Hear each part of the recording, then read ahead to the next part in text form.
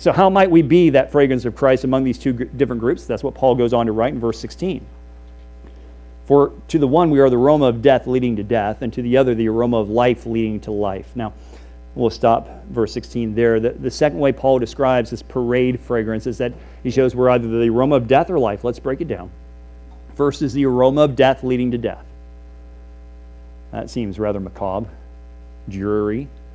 How might we be the aroma of death leading to death? You know, the idea of the gospel making us the aroma of life leading to life, that makes more sense. It sounds better to our ears. It sounds a little bit happier. But why death? Because as born-again believers in Jesus Christ, we are ourselves reminders to the rest of the world of the inevitable result of sin. As Paul wrote to the Romans in Romans chapter 6, verse 23, for the wages of sin is death, but the gift of God is eternal life in Christ Jesus our Lord.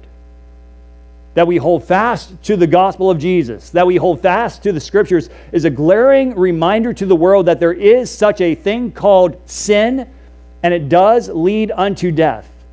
And generally speaking, this is a message the world does not like. In fact, the world hates it.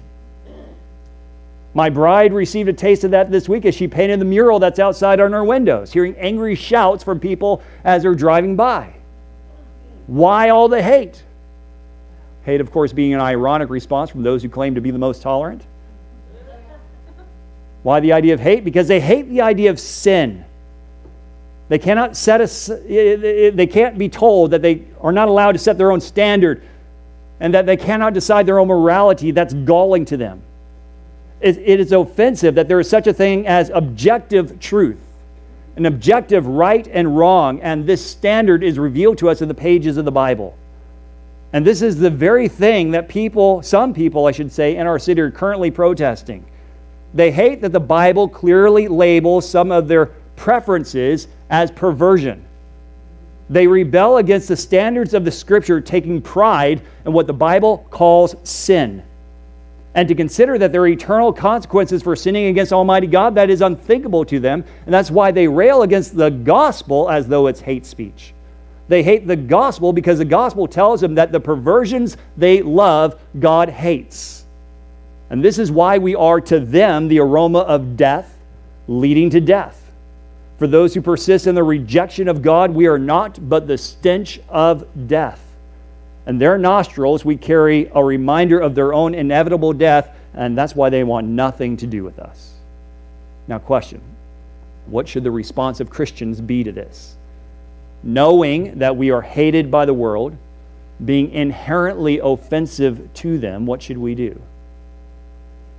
First, yes, we are offensive, and this is something that will remain unchanged because Jesus himself is a stone of stumbling and a rock of offense, 1 Peter 2:8. But we ought to not go out of our way to become even more offensive. Let their offense be taken at the truth of Christ, not at the obnoxiousness of some Christians. We need to be careful not to get baited into conflict, not to be provoked into arguments. Moreover, we need to know when to speak, when to step aside, just brushing the dust off our feet. Remember that Jesus told his disciples not to cast pearls before swine, Matthew 7, verse 6, meaning that we're not to give the gospel to people who are plainly unwilling to listen. When they show themselves unwilling, just stop. We are never going to argue or debate anyone into the kingdom of God. So our interaction with those who are in our rebellious culture needs to be soaked in biblical wisdom and patience and love. Now in this, we never back down from the truth.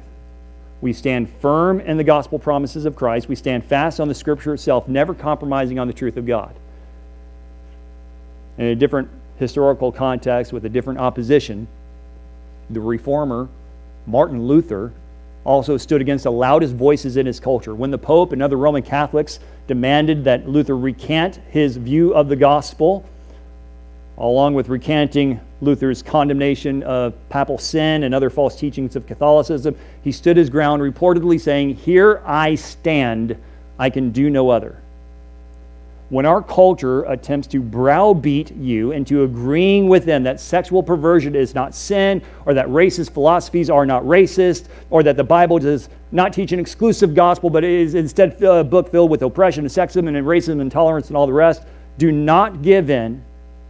Do not back down 1 inch. When presented with lies, do not water down the truth. Now, you need not shout. Do not get angry. You need not get violent, which accomplishes nothing but destroying your own credibility. Instead, pray to God.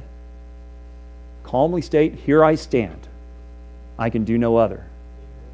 Then, like Luther and others who've gone before us, you continue to preach and represent Jesus to the world.